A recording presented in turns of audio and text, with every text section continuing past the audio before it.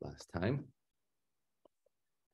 So we had defined, so we have F in the Schwarz space, the adelic Schwarz space. So this was finite linear combinations,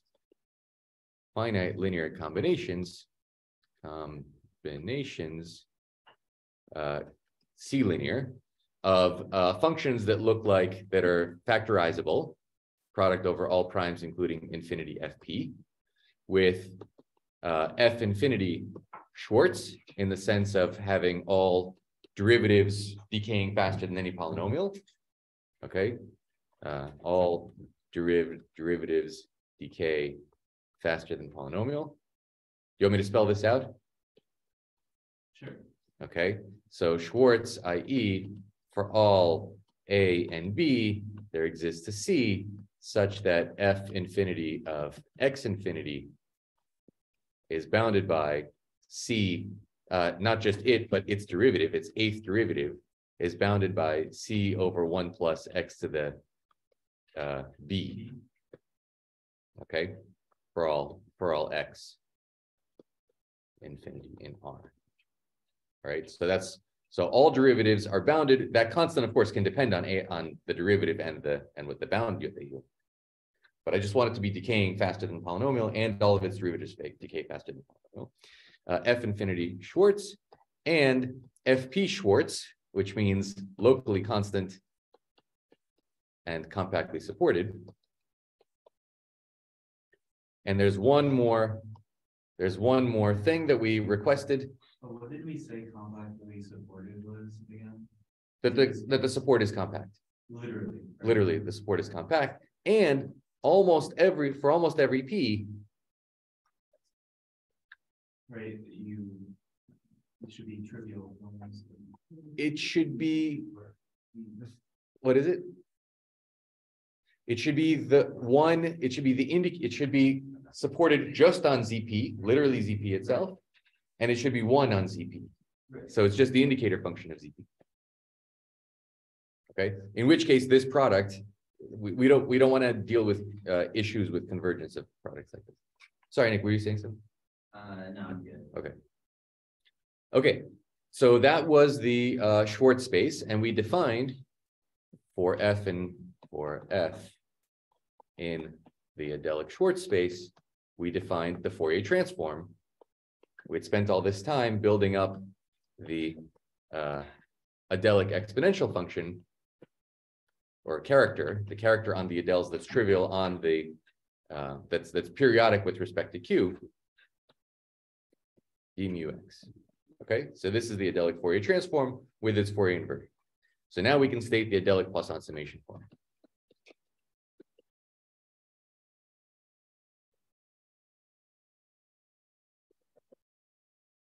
I'm still sort of shocked that this thing is true, even though I'm about to prove it for you. For F in the adelic Schwarz space, and we saw, I think we discussed last time that this is also Schwarz. How often do you use this? The adelic Poisson summation formula? I mean, how often do I use it in my everyday life? No. Like, because very often.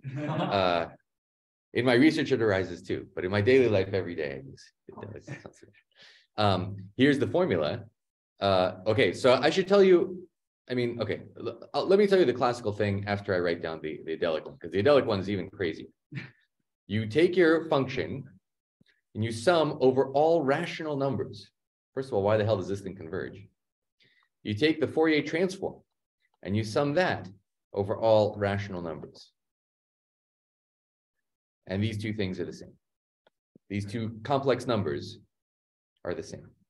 And they're both always finite. And we have to prove that. Yes, that these things converge.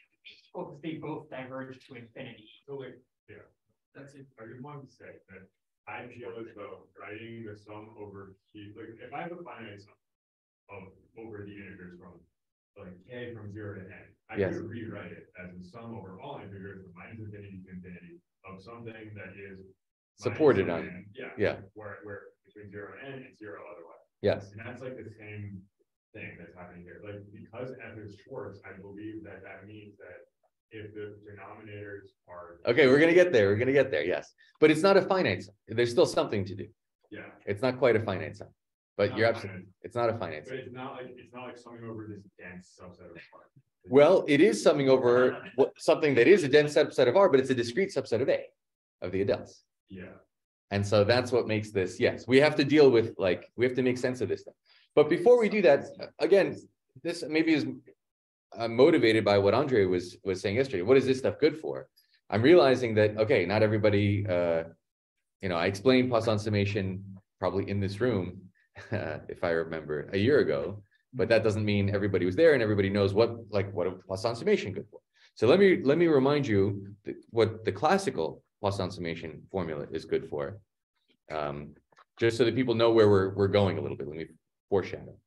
And the proof of the classical Poisson summation formula, as you'll see, modulo a number of technicalities, will be the same proof. Okay, so let's do it in the easier case first. We know what it's good for, and then we can see how the same exact proof applies, basically. All right, the classical Poisson summation formula. So we're back to F being Schwartz over the reals, meaning what I wrote just above. Okay, nicely convergent, but not compactly supported. For F in this Schwartz space, if we take the values of the function and we sum them over the integers, or we take the value of the Fourier transform, I always put a different, I didn't put a different letter here, but they genuinely have different meaning. And when you study the trace formula, you see why. These two things are the same. Okay, so you take your favorite, whatever, like a Gaussian or anything that's nicely integrable, and you evaluate this just at the integers, and you add this thing up. Doesn't have to be, a positive or something. Yeah, you add this thing up. It's going to be convergent. And you take its Fourier transform, which is some other function, some other totally, whatever is going on, and you add its values at the integers. These things have to be the same. This is a crazy fact. It feels insane. It feels insane that this is true. Okay, so let me show you a proof, and then let me show you why a crazy formula like this is I'm sorry, this restriction is the function. Oh, no. That's sorry? Wrong. Okay. Yeah, I'm just taking the function, adding it. It's a real valued function. I'm only going to evaluate it on the integers and add them all up.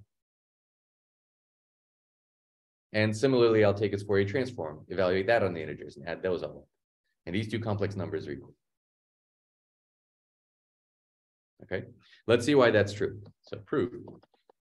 So what I'm going to do is make a function called capital F, which is what I like to call an automorphization. So I'm going to automorphize F, meaning take F, apply the group action to your discrete subgroup gamma. Gamma is Z, so this is N in Z. So we have if I say gamma, G is R, and gamma is Z. Okay, and in a minute, G will be the adels and gamma will be the rations, which is a discrete subgroup of the adels. Okay, so you take this test function that you started with, you automorphize it. Does this function converge? Absolutely. Is it, this thing is smooth, decays faster than anything you like, any polynomial you like. Can I make sense of this? Yeah, so this converges nicely, nicely, absolutely, and continuously, and so on. And this function, this new function, is not a function. It's originally defined for x in the reals, but is really a function on people who don't already know.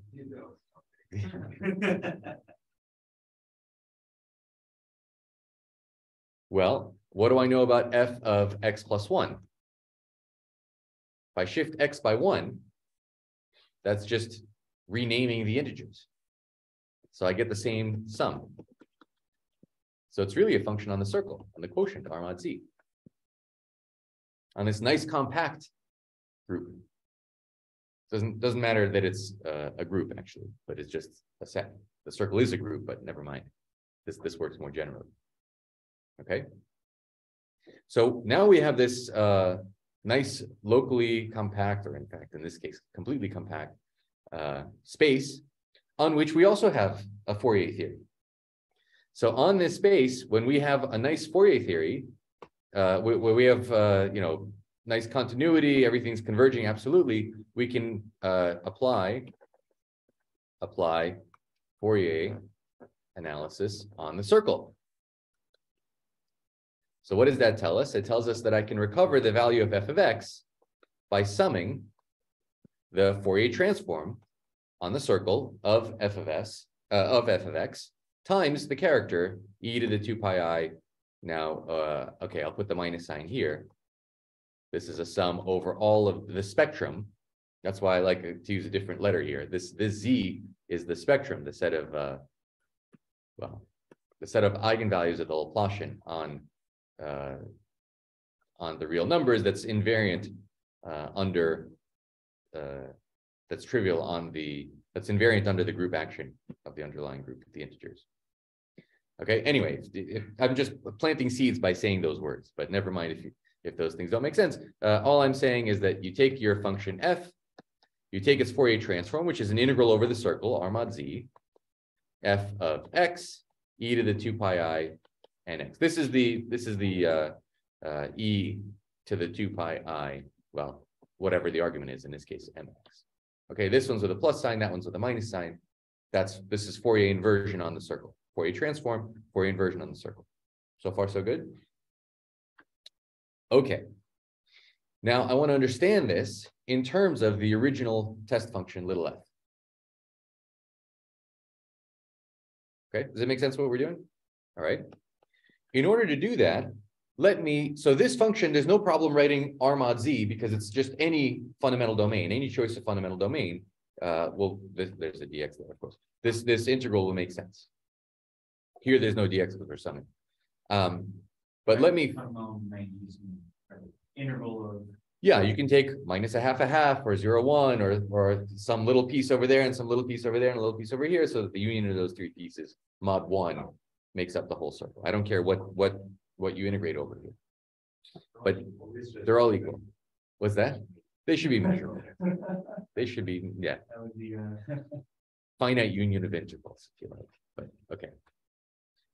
So I'm going to fix some fundamental domain D, some fundamental domain for R mod Z. Okay, so then why do I want to do such a thing? Well, I'll write out the equation for F. Remember, capital F was the automorphization of little f. So this is a sum over F n in Z. So little f x plus n e to the 2 pi I mx dx. Okay, all I did is I put in definition, but now you can see this function is certainly not invariant when I replace x by different shifts. So I'd better fix one fundamental domain if I'm going to apply, if I want to try to evaluate this sum. The total sum doesn't matter, doesn't depend on which domain you chose. But once I start writing little f, I'd better be clear about where I'm evaluating this. So that's why I fix a domain first. Does that make sense? This is, for those that haven't seen this before, this is what we're about to do is called the unfolding trick.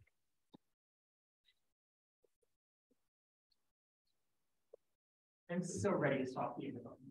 That's very good. This is number theory or analysis or whatever you want to call this. Whenever we see two things, we immediately knee-jerk. Your immediate reaction should be they're in the wrong order. However you got them, they got to be swapped. So we're going to swap them. Of course, we can by absolute convergence of everything in sight. So there's absolute convergence. So we swap them, and I have an integral over the domain, f of x plus n, e to the 2 pi I mx dx.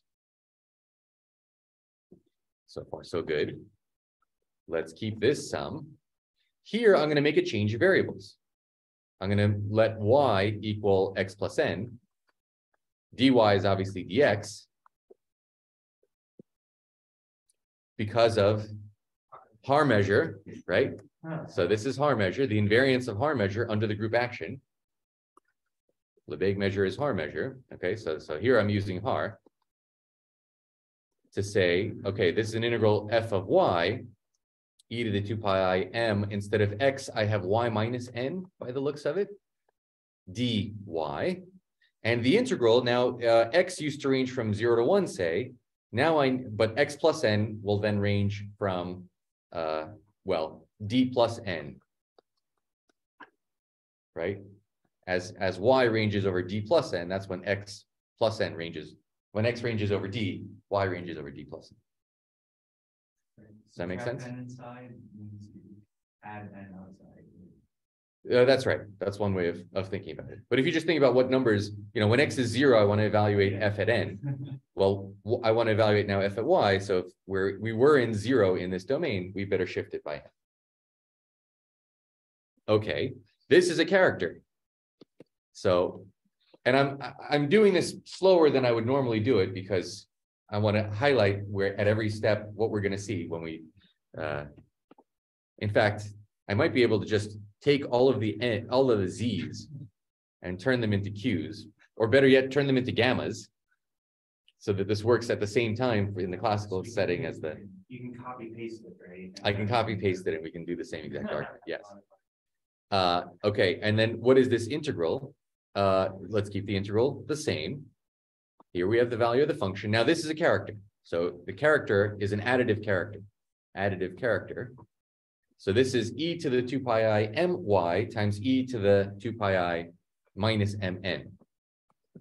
Okay, this is my and e of minus mn dy. We should probably re-explain the e notation. It's right here. Oh, my bad. Yeah. Okay. Now, what do we know about the character?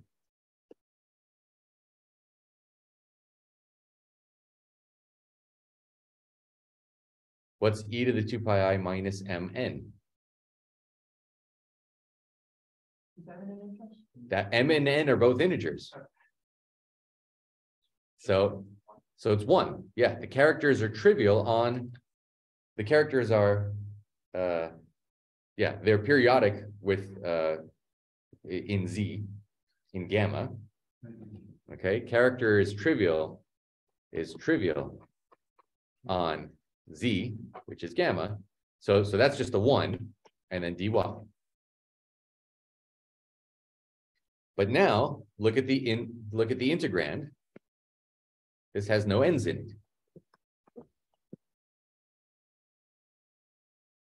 And so summing over, so if here's my fundamental domain D, whatever it is.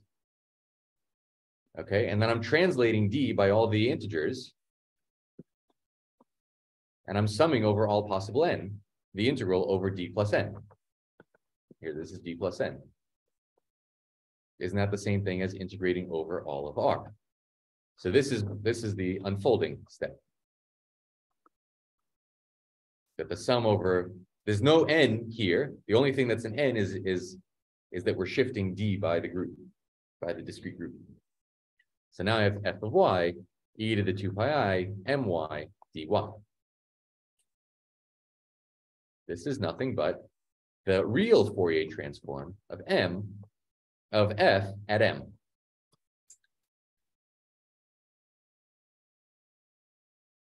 So what we've shown is that, let's go back. What we've shown, lemma or something, when you automorphize a function and you take its mth Fourier coefficient on the circle, it's the same, it's exactly the same as the mth Fourier coefficient of the original function on the real line. Okay, this is, I don't think this is immediately obvious. Once you get used to this, then it becomes sort of, yes, it becomes immediately obvious. But it takes a minute to make sense of this.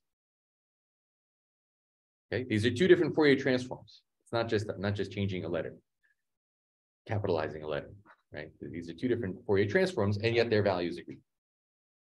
Okay, so now what have we shown? We have our f of x, which on one hand was defined to be the automorphization of little f, n in Z.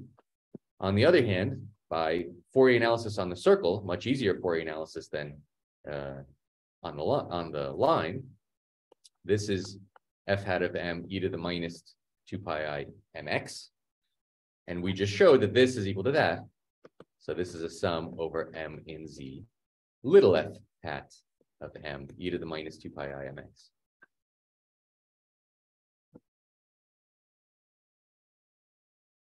And now what? For those that haven't seen this before.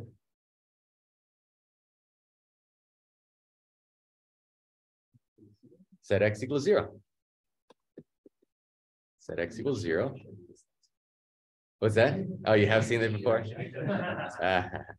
So if we set x equal to 0, then x is 0 here gives us f of n. It came back to you. You were inspired. I said x equal to 0 here. Again, this is trivial. This is a character. So this trivializes, and we get a sum over m in z, f hat of n. How else do you get rid of? Yeah. We need to get rid of the exponent. We need to get rid of the shift. And this one thing does it both. Okay. So it's a very, very simple theorem these days, Poisson summation. Is there any reason why you want to use this in a more general form? You mean the adelic form? No, I just mean like without setting x equals to 0. Oh, there is a more general form that we'll do right now. That's very useful. The Like, x. oh, I want a half. That's exactly what I need. Well, actually, we saw this already when we were taking Fourier transform. We saw a version of this already. When we were taking Fourier transforms of, let me write it down, recall, just as this is an aside, recall that the Fourier transform of the indicator function of something like a plus p to the n zp. You remember what that is? Let's say at c. That was like you get some exponential and an indicator function. Yeah, the p-adic exponential of a times c. And then an indicator a minus p minus n zp of c. So addition, in other words, translation, turns into multiplication by a twist. Say that again. Here we're shifting the values of c by some random point a in QP. And the output on the other side is a twist, a rotation. Look here, we're shifting. On that side, you get a rotation. Okay, it's not an accident. This is what always happens. But here we get it sort of even as a sum. Okay, but there's something even better that we can do. So let's fix some t, let's say positive, and let's think about what happens to f if we use the multiplicative action of f. We have this ring, we can add, but we can also multiply. Let f sub t of x be defined to be f of x times t. So we can additively translate x, and then the Fourier transform gets a twist, or we can multiplicatively translate f. Let's see what happens to the Fourier transform. So what is the Fourier transform of f sub t? You want to work this out? Did Nick already show you this last week? Okay. You want to take a minute and work on it, or should we just do it together? Nobody's working on it. Okay, let's do it together. All right. So what's the definition? I just take ft. Well, there's a t here that I'm going to put there by what we're supposed to do there. And e to the 2 pi I cx dx. Now, this is the additive Haar measure. It's not the multiplicative Haar measure. It's the additive Haar measure. And so when I make a change of variables, y equals x times t, t is positive. It doesn't do anything to the integral over the real line. F becomes a function of y, e to the 2 pi I c. Instead of x, I have y over t. And instead of dx, dy is equal to dx times t. So dx is dy over t. Everybody see that? And so when I apply a multiplicative shift to f, what happens to the Fourier transform is that it's the Fourier transform. What is this? There's a factor of 1 over t in front. And then there's a Fourier transform, not at C, but at C over T.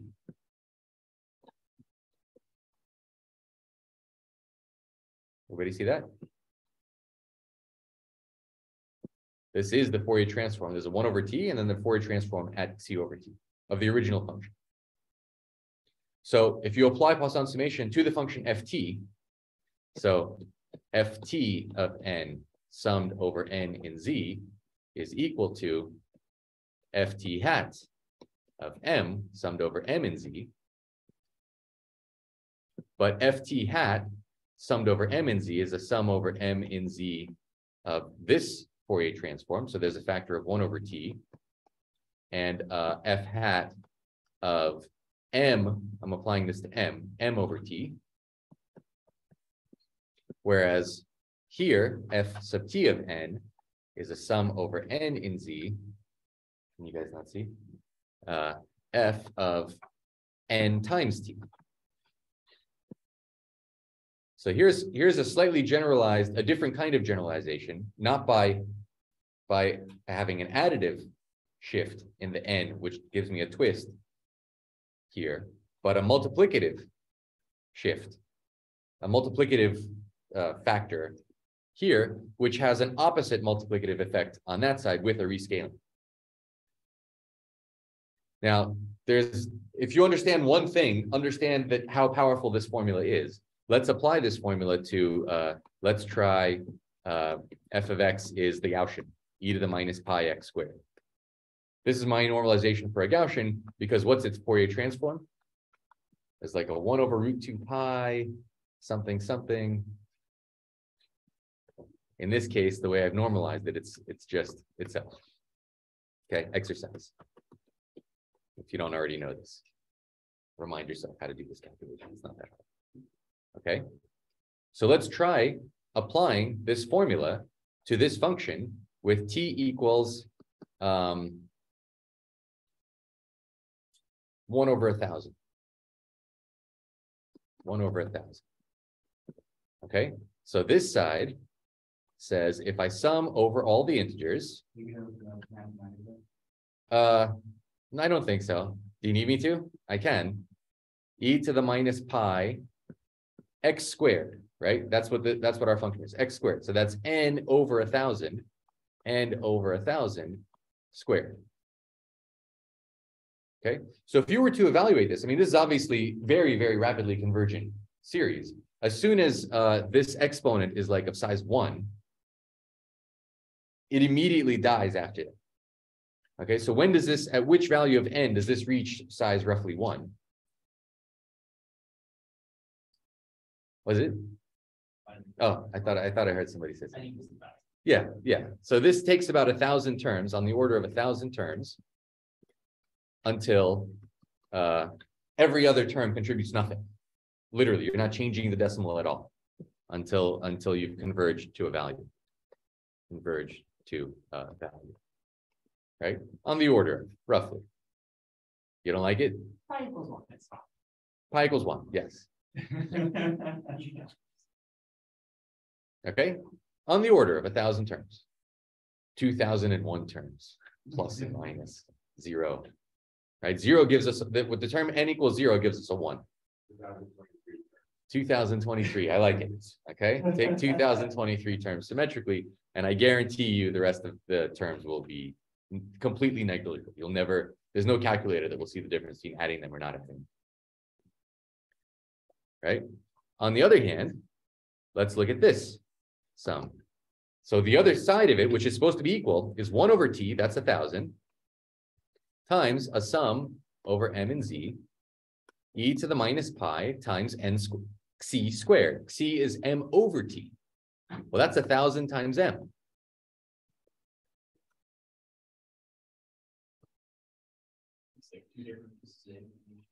Yes, but how many terms until this one stops giving any contribution? If m is 1, I have e to the minus pi times 1,000 squared. That number is 0.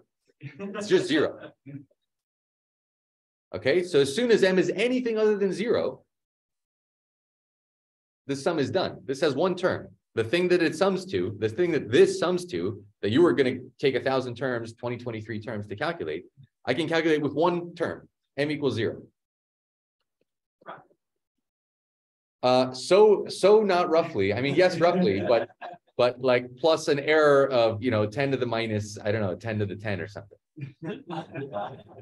Really, it's like at least 1 over a Google. Bigger than the tile bird.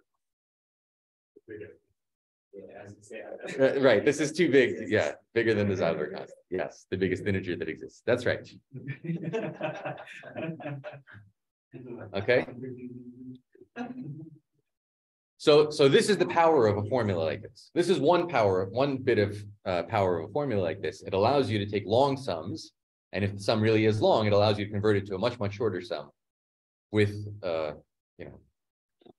it gives the right answer. So it can't just there has to be something to compensate for that. But that's what this 1 over t is doing. Okay, so the answer really is 1,000. Here you would approach that 1,000 one step at a time, and here you just do it immediately, one term does it. Okay, now, fine, the formula is kind of cute, but why do what's the real power of a formula like this? like in theory. In theory and in application. Plugging one term is a lot easier to sum than. One term is a lot easier to sum than a whole bunch, but we get something even more out of this formula, because this is supposed to be somehow a number theory course. None of this, so far we haven't done any number theory.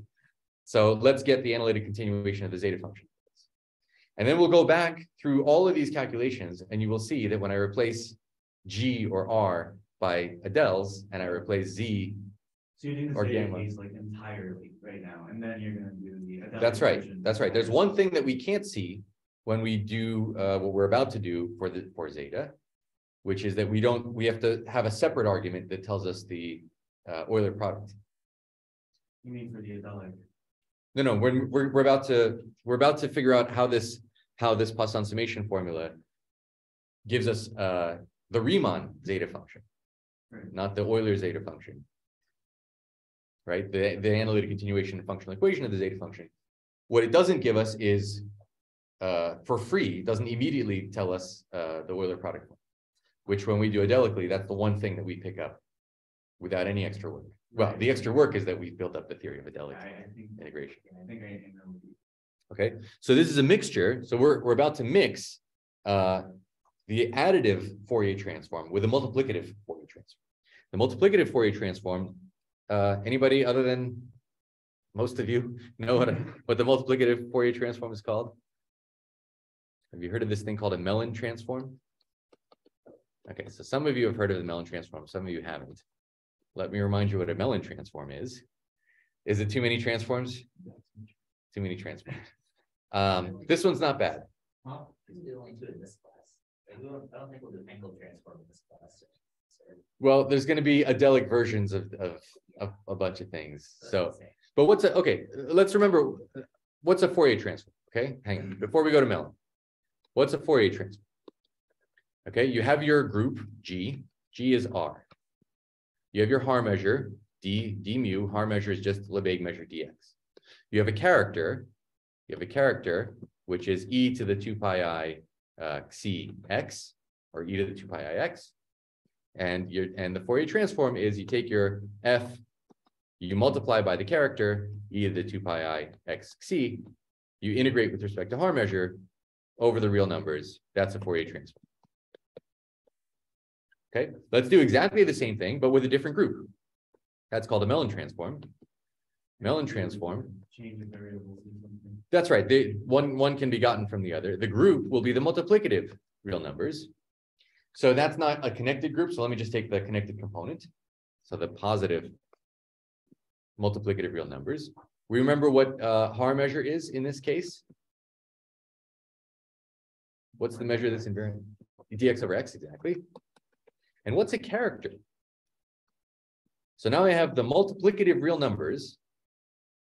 Have we talked about this? I think we have. Oh, maybe not. Not in this class, really, but we did it. We sort of did it we just computed the integral, but we didn't talk about the fact that when you take the p-adic absolute value and raise it to the s power, that is a multiplicative character. Okay, so observe that if I send x if I map x to a power for a complex number, s, traditionally it's called s after Riemann, that this is a character. What was that? That wasn't meant to be funny. I guess it's After Riemann's memoir, yes. Riemann used s. You know, z is like you learn complex analysis, and in complex analysis, z is x plus iy. And then you get to number theory, and it's just s. It's only s. S is your complex number. That's because of Riemann. Yes, not that this is named for Riemann, because of Riemann's memoir. Okay, so this is a character. It's obviously a character, right? I multiply x times y, then x to the s times y to the s is xy to the s. Okay, so it's a character into the. It's not necessarily unitary. It's not necessarily giving me numbers on the complex unit circle, but nevertheless, well, it would be if s was purely imaginary. The absolute value, if x is real, the absolute and positive, the absolute value, so that we don't have to worry about what it means to exponentiate a negative number or worse yet, a complex number, right? We're not doing Riemann surfaces. Well, we want to choose all of them. You see, we want all of them. That's what this ranging over C is. So we're going to make a function of S, just like we're making a function of C here. So our function, so this is called the Mellin transform of our function, is you take your function, it's a function on the positive real numbers, so we'll integrate on the positive real numbers. We'll multiply by the character, x to the s, and we'll integrate with respect to the power measure. And that's exactly what the Mellin transform is. It's exactly the same thing as a Fourier transform. And in fact, you can go back and forth between the two. Make the change. What's the change of variables that makes the group R into the group? What's the homomorphism from the additive real numbers to the multiplicative? Yeah, exactly. Exponentiation. Yeah. So another exercise, change variables. What is it? X is equal to e to the y, which takes the multiplicative numbers to the additive numbers, and to see Mellin as a special case, as a version of Fourier, or vice versa, and vice versa. Okay, so we built up this multiplicative group structure, multiplicative Haar measure on all the p-adics. We're going to, these things are all going to come back. Okay, so that's what a Mellin transform is. And here's the interesting thing to do. Okay, here's the interesting thing to do. This is Riemann's memoir after.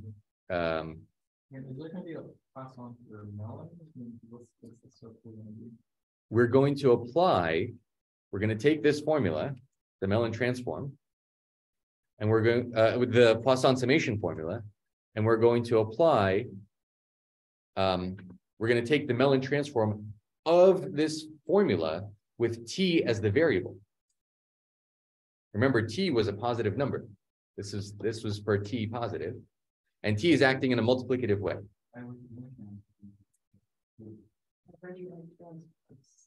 Okay, and hopefully you'll see what will come out. Let me make one simplifying assumption, which is that let's assume that our test function f is even. If it's even, that allows me to write this formula. What? You can tell us. No, okay, you'll tell us later. Someone said transform, but I really transform. Okay, Fourier transform is Optimus Prime. Wait, go with it. Go with it. This is Optimus Prime. And the Laplace transform is one of the Decepticons. Decepticons. I don't know enough about transformers. Wait, Mellin transform is what? Bumblebee? Okay, this is. They're both Decepticons, Laplace and Huntley. All right, yeah. I was too old for this, and my kids are too young, so that this Transformers aren't in my wheelhouse. But you know, if you want, I don't know what questions this. Anyway, let's move on. Let's assume f is even. Then I can fold exercise. Then so is f hat. It's a trivial exercise. And I can fold the sum over all integers just into the positive integers. That'll allow us to analyze things a little bit more easily. So this means that if I take, there's nothing I can do about f of 0. That's its own beast. But then when I sum over the positive integers, I get twice. So twice the sum of the positive integers plus the value at 0 will recover the value of all of the naturals. And I want to do the same thing on the other side. 1 over t, f hat, when m is equal to 0, I still get 0. And then I get twice the sum over the positive integers m, f hat m over t, and I've lost the 1 over t sum. I lost you? No, you're good, you're good. Okay. So this thing, this sum over n is what I'm going to call a theta function. Theta function. A theta function classically arose in some other related contexts, but a theta function of t, which is now a function t is in, I'm thinking of t as a multiplicative in this, as an element of this group, the multiplicative real numbers. Given a test function f, I'm going to sum over the naturals f of n times t, just the positive integer. Just an aside, right? This sort of like, do you later do things like Dirichlet characters with like embellishment? Yes, you will see that the GL1 automorphic representations over Q are nothing but Dirichlet characters. Twisted Poisson or like. We will prove that. We will prove all of the Poisson formulas in one fell swoop, and all of the L functions, all of the Dirichlet L functions, their functional equations, their Euler products, all of that will come out from studying Adels and Edels. So you see how this is like an Edel, this T. We're studying the multiplicative group, even though it embeds, it interacts with the additive group and the additive Fourier transform. Okay, so it's this interaction of multiplication and addition that allows us these things. Okay, so we have this function. It's a function now. Does this function make sense? Does this converge? I assume that f was rapidly convergent at infinity. So at infinity, we have like, pretend it's a Gaussian. We have exponential decay. So this theta, f of t, has rapid decay as t goes to infinity. What about as t goes to 0? I also have rapid decay, right? Wait a second. No, this is getting closer and closer to f of 0.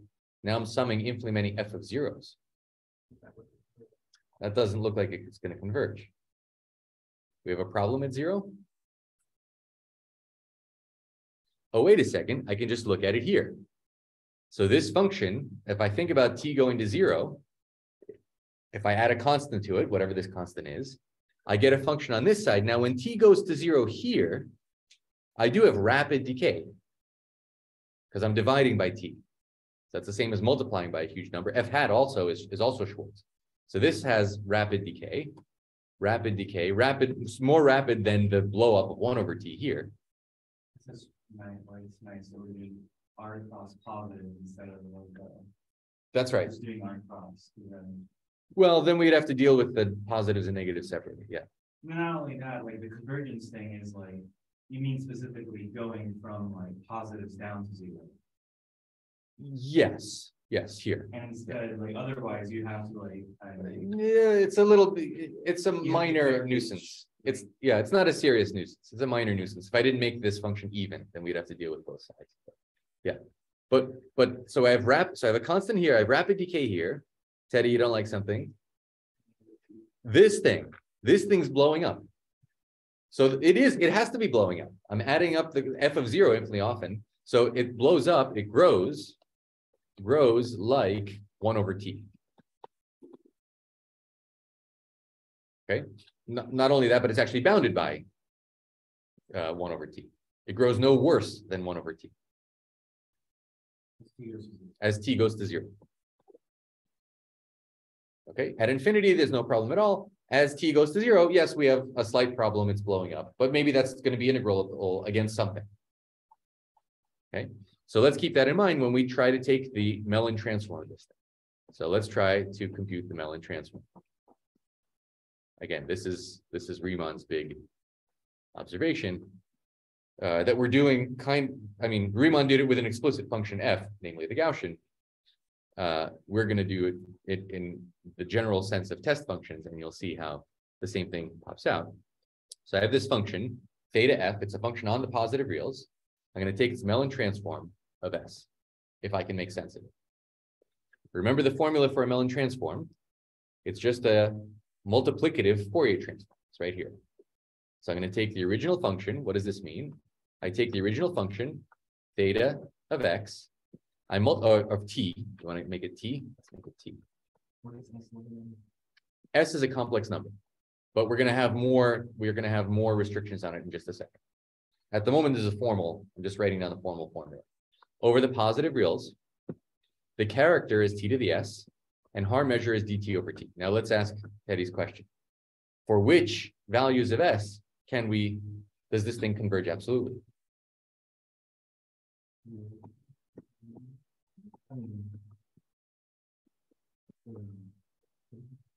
Okay, so this is blowing up like 1 over t. This also has a 1 over t. At infinity, there's no problem. This is just a polynomial. Everything else is polynomial, and I have rapid decay in theta. So at infinity, there's no problem, no issues. Here, theta is like 1 over t. There's a t to the s, and there's another 1 over t from the Haar measure. Well, s equals 2 will make it not blow up, but I can integrate things that blow up as long as they don't blow up faster than 1 over t. 1 over t is not integrable at 0, but anything less than that is. So actually, I don't need real part of s to be bigger than 2. I just need it to be bigger than 1. So as long as the real part of s is bigger than 1, I do have absolute convergence. So far, so good. I got the extra t from the fact that theta blows up at 0. Theta blows up at 0. So I have to be worried about that. It would be 0 if I was just bounded at 0, but I'm not. I'm actually blowing up. Okay. So far, so good. This is supposed to be motivation for what we're going to be doing. Hopefully. It seemed like interesting. Yeah, you need the whole thing. So right. So that people see where it's going, because not everybody knows where this thing is going. Okay. Well, we have an integral. What are we going to do? Remember what this theta function is. We're going to get two sums. We're going to swap them. Exactly. So let's open the definition of theta. It's a sum over positive integers, f of n times t. Then I have a t to the s, dt over t. So far, so good. Joy, what are we going to do? Swap them. All right, we have to swap them. By the way, so now these integrals, I mean, we're in the range of absolute convergence. We have to check that we're in this region of absolute convergence. There we can swap. So when we swap, we get n greater than or equal to 1, integral from 0 to infinity. Okay, f of n times t, t to the s, dt over t. I'll make a change of variables. I want to get rid of this n and just make y equal to n times t. Okay, it's a change of variables in t. So dy is n for a fixed n times dt. Okay, so dt is not invariant under multiplication by that, but dt over t, if I divide both of these by this formula, dy over y divided by n times t is dt over t. Haar measure, right? That's why we have this. It's multiplicative Haar measure. We're multiplying. We're applying the multiplicative action on the positive integers, not arbitrary. Okay, so what do we get? A sum over n greater than 1, integral from 0 to infinity. You'll see it's exactly the same principles that we used in the unfolding argument. F of y, right? So the multiplying by a positive integer doesn't change the integral over the positive reals. T to the s becomes y over n to the s, y over n to the s. dt over t remains dt over t, dy over y. Okay, so let's keep track of what we're doing. We had absolute convergence, so we swapped. Then change of variables in Haar measure. Then this is a character. This is a character. The definition of a character, it's a multiplicative character. I have y times 1 over n to the s. That's just y to the s. So here I get an integral of y to the s dy over y times n to the minus s, which of course pulls out of the integral. So this is the multiplicative character. I hope this is familiar. And now look, this has no n's in it. And this has no f's in it. They completely separate. This is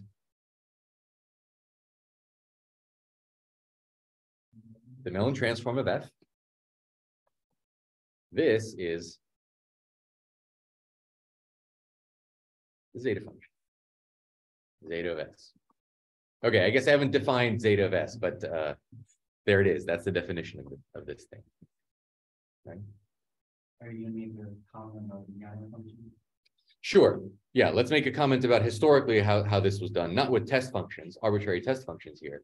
But so yeah, maybe I should have done that way back there. What is, so here's the question. What is the Mellin transform of this Gaussian e to the minus pi x squared? Should we do this computation? It's not very hard. F tilde of s is by definition integral from 0 to infinity. F of x is e to the minus pi x squared. The what's the character? Multiplicative character.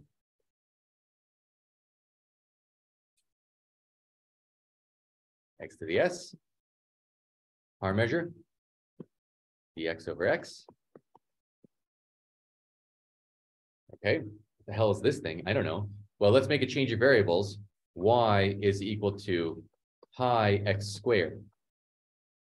Now, is this an invertible change of variables in the positive real numbers? As x ranges over all the positive real numbers, I have to divide by pi, I have to take the square root. No problem, positive real numbers. Okay, so this is an invertible change of variables.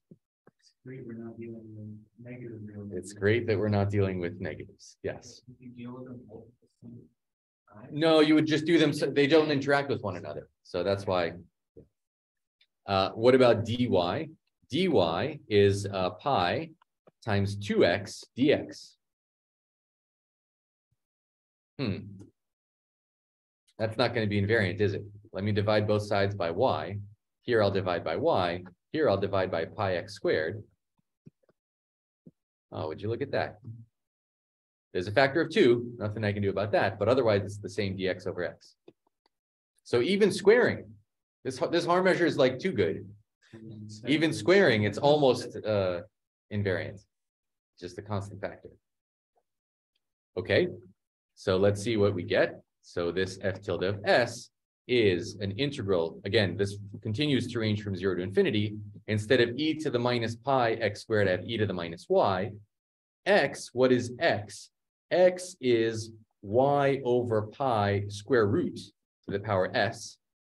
There's the square root. Right? And then dx over x has turned into 1/2 dy over y. That 2 is going to the other side. It's a character. This is a character. So the 1/2 stays. I have an integral from 0 to infinity, e to the minus y. There's a y to the s over 2, and there's a pi to the s over, well, 1 over pi to the s over 2, that pulls all the way outside. Pi to the minus s over 2. And dy over y is still here. What is this Mellin transform? I'm defining things as I go. This Mellin transform is, if you were to give it a name and ask Euler what he wants to call it, it's the gamma function. It's the gamma function. In fact, the exponential function, there's a Mellin pair. I didn't tell you what Mellin inversion is, but the gamma function is defined as the if you've seen, some people have seen the wrong definition of the gamma function, which looks like this. That's the wrong definition of the gamma function. This is not the gamma function. I don't know what to do with that. That's that. No, this is the gamma function. It's e to the minus y times y to the s times dy over y. That's the gamma function. It's the Mellin transform of the exponentials. That's all. Here, if I were going to say what's wrong is n factorial is That's right. That's even worse. Yeah. S divided by 2 that sort of stopped existing. Well, no, it's still just s over 2. This is the gamma function at s over 2. Okay, so this thing, this 1/2 pi, so let's just put it here, 1/2 pi to the minus s over 2, gamma of s over 2, you'll see people write this as zeta infinity of s, the factor that completes the zeta function, so that you get something with a nice functional equation. But of course, the reason they write zeta infinity is because they are thinking adelically, and this is what will happen when we do an adelic integral. But actually, this has, so you don't have to use the exponential function as your test function. If you use any test function, already you'll get the zeta function and then this Mellin transform. Now, okay, that doesn't actually prove anything. All it does is give a formula for the product of zeta with some Mellin transform in terms of Mellin transform of a test function f in terms of a Mellin transform of a theta function, right? Let's just review what we've done. And just, what did you call the original order transforming the sum of the integers about the x plus what was that called? No, it was automorphization. Yes, when I did this to it, when I took the capital F, I automorphized. So the theta thing, like the multiplicative automorphic. It's not quite right, because here automorphization means I have something that's automorphic. Automorphic means same motion. So here's the automorphic. It's periodic. Automorphic is a fancy word for periodic. Yeah. Right? But periodic can mean very like, you know, they're weird non-abelian groups with which we want things to be periodic. So instead of saying periodic, we say automorphic.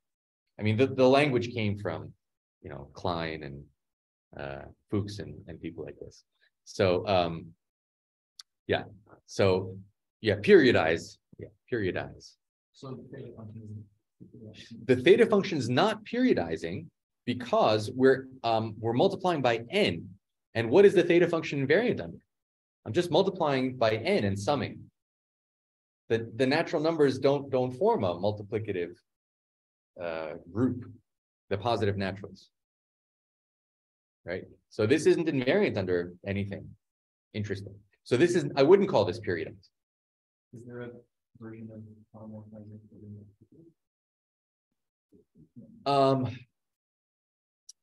Well, what would it look like? You would multiply over the powers of, you would like multiply over the powers of a single element, right? What are the additive subgroups of R cross, multiplicative subgroups of R cross? It's like you take a single lambda, you take all of its powers, and you try to sum over that. So it really is, we're breaking some of the symmetry. We're playing the multiplicative act. Exactly. We're forcing the addition to interact with multiplication in ways that it didn't want to at first, and out pops the Riemann zeta. So let's just recall what we're doing. Sorry? Is it cocycle? Change my mind. Love it. Love it. Recall. So there was not twisted. This is a Poisson summation formula, or slightly generalized Poisson summation formula, which said that the sum of a function of n times t, summed over n and z, was a sum, that's not a sum, that's a sum, of f hat at m over t, m in z, with this factor 1 over t. We had that identity, which actually we wrote out as a slightly different version, f of 0 plus twice. I can now write theta f of t, theta f of t being a sum over the positive integers f of nt. I'm probably going too fast. I'm going fast because we're going to do all of this again slowly, but there's no point in going fast now. In fact, I can go fast later when we're doing it again, if I go slow enough now that everybody really understands what's happening here. I'm probably doing it the wrong way. Well, you guys tell me if I should slow down. Plus 2 over t, a sum over positive m's of f hat of m over t. Of course, this thing we can also write as a theta function. It's a theta function with test function f hat. And instead of t, this is at the argument 1 over t. Okay, so this is a kind of functional equation for the theta function, that the values at t are related to the values at 1 over t. And what we just computed,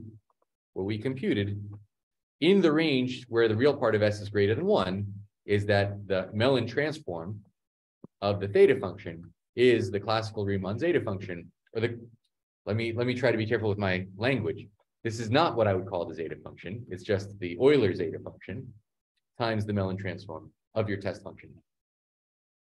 We haven't learned anything yet. We don't have analytic continuation. We don't have a way of expressing the zeta function on all the complex numbers, and we don't have a functional equation. Both of those things come immediately from this identity. Poisson summation is the zeta function. Okay, let's see why. So let's return to this formula. This is the integral from 0 to infinity, the theta function at t, t to the s, dt over t, right? This is just, again, the standard identity, right? The definition of Mellin transform. Our problem with the theta function is at 0. At infinity, this thing is beautiful. So let's break the integral as an integral from 1 to infinity, where now we really do have an entire function of s. Theta f t, t to the s, dt over t, plus an integral from 0 to 1. This thing is entire as a function of s in s. But this thing we have to deal with. Okay, so let's think about that other half. So it's an integral from 0 to 1 of this theta function, t to the s, dt over t. It's hard for me to see what's going on with the theta function near 0 from its definition. So I'm going to use this identity. This identity says that twice this theta plus that is that, let's see. So what can I do? Twice that theta, so if I divide both of these by 2, I get a 1 over t, this theta of f hat at 1 over t. Okay, that's on this side. Can you guys see that? There's a plus f hat of 0 over 2t, because I'm dividing by 2.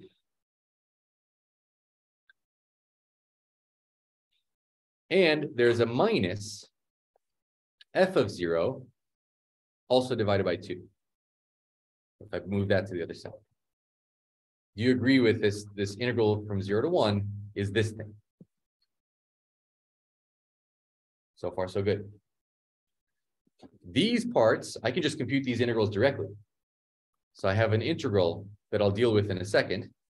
Plus, okay, so what do I have here? I have a plus f hat of 0 divided by 2 times, what is this? T to the s over t squared.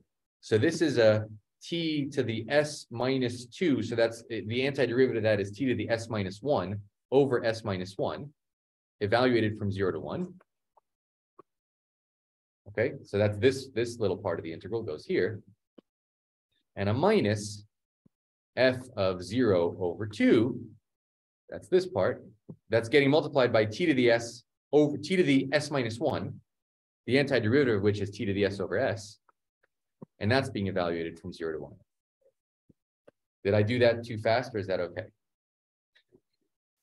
Okay, so that's these two bits going over here. So maybe this is a double arrow.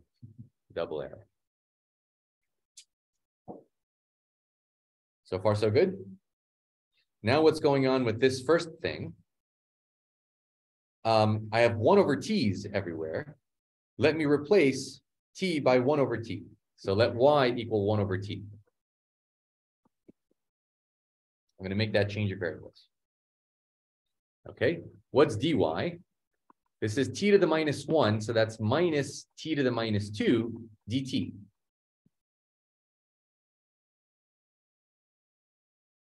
Let me do this change of variable where I have room. Let me copy and paste it because I know I'm going to have to delete stuff. Why is the change variable okay at 0? Why is the change of variable okay at 0? Well, it's just a second. I have to concentrate to do this, and then I can answer your question. Okay, why is the change of variable okay at 0? Well, it's okay at 0 in the same way. I mean, this is a limit as t goes to 0. So we're gonna get a limiting formula that's going to be in terms of y going to infinity. So you've also had a problem with that. Yeah, I don't have a problem at 0, but I'm sorry, at 1, but I certainly have a problem at 0. I mean, it's just gonna be an integral out to infinity. Okay, is this clear so far? I've just taken this change of variables. Now I'm going to divide both sides by y. I'll divide this by y, and I'll divide this by y. And lo and behold, love this Haar measure. It's negative d t over t. We already confirmed that raising t to a power is multiplied by the power. By the power. Yes, very good. Very good. But we're not integrating over the entire real line anymore. We're only integrating from 0 to infinity. So when I replace y equals 1 over t, at 1, I still get 1. At 0, I get infinity. So now I get an integral from infinity to 1. And this minus sign will let me flip that to make it an integral from 1 to infinity. dy over y. Using that minus sign to change the order. Then a 1 over t, well, let's put the theta function first. So this is a theta of f hat at not 1 over t, but at y. And then what do I have? I have a t to the s minus 1. So that's a y to the 1 minus s. And that's it. So wait a second, let's put all of this together. So if I go back to the Mellin transform of theta, in fact, let me put it, give myself just a little bit of room. Okay, so I go back to the Mellin transform of theta. I have this entire function, which is an integral from 1 to infinity, theta of f of t times t to the s dt over t. That's just the original integral. I have another very similar looking integral. It's an integral from 1 to infinity, not from 0, from 1 to infinity of theta of f hat at t or y times t to the 1 minus s dy over y, dt over t. And both of these are perfectly convergent integrals. Okay, so this thing is entire in S. And then I have this junk left over. Let's see what the leftover. The first term was the original. We were evaluating the integral from 0 to 1. We broke the integral as 1 to infinity and 0 to 1. Okay, so let's look at the second part. When t is equal to 0, I get nothing. When t is equal to 1, I just get 1 over s minus 1 here. So I get a plus f hat of 0 over 2 times s minus 1. And I'm going to change the sign to a minus and make the s minus 1 into 1 minus s. And here I just have a minus f hat of 0 over 2. Again, when t is equal to 0, t to the s doesn't contribute. When t is equal to 1, t to the s is 1. So I get 1 over s. First term should be plus f hat. It is a plus with an s minus 1. Evaluate at 1 minus the value at 0. And then we'll swap the s minus. The value at 1, you get t to the 0, so that's nothing. No, when t is equal to 1, Oh, this is as t goes from 1. Right. Never mind. Okay. Yep, it's okay. When t is equal to 0, I get nothing. When t is equal to 1, I just get a 1 over s minus 1. It's not in s, it's in, yeah, it's in t. Okay. On the other hand, I get zeta of s times f hat of s. F tilde, f Mellin transform of f.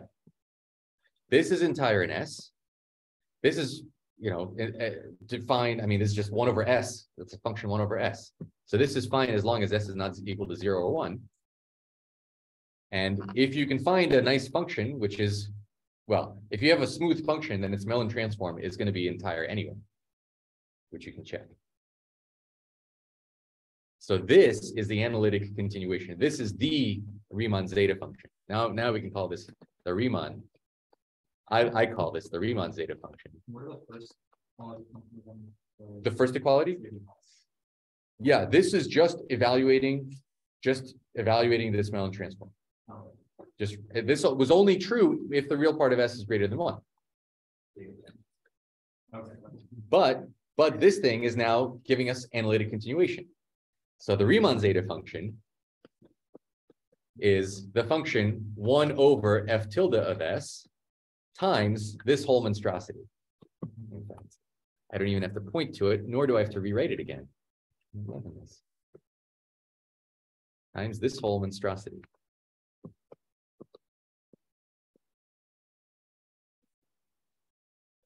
That is the Riemann zeta function, as far as I'm concerned.